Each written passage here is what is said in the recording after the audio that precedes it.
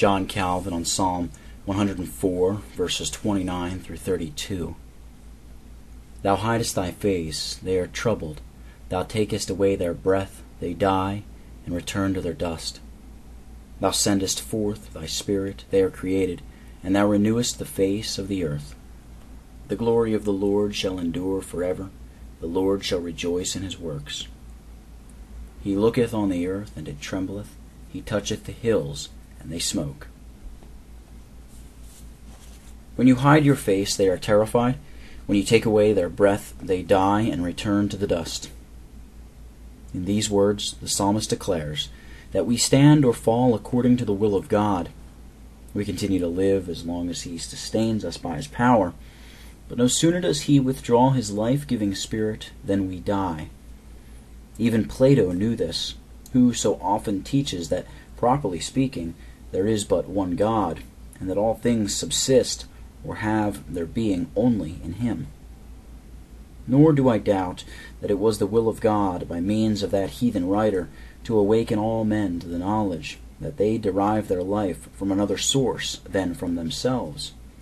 In the first place, the psalmist asserts that if God hides his face, they are afraid, and secondly, that if he take away their spirit, they die, and return to their dust.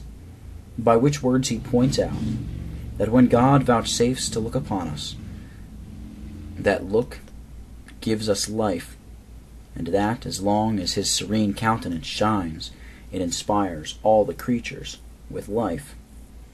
Our blindness, then, is doubly inexcusable if we do not, on our part, cast our eyes upon that goodness which gives life to the whole world. The prophet describes step by step the destruction of living creatures, upon God's withdrawing from them his secret energy, that from the contrast he may the better commend that continued inspiration by which all things are maintained in life and vigor. He could have gone further and have asserted that all things, unless upheld in being by God, would return to nothing, but he was content with affirming in general and popular language that whatever is not cherished by him falls into corruption.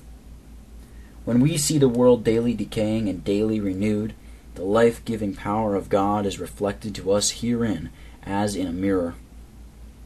All the deaths which take place among living creatures are just so many examples of our nothingness, so to speak. And when others are produced and grow up in their place, we have in that presented to us a renewal of the world.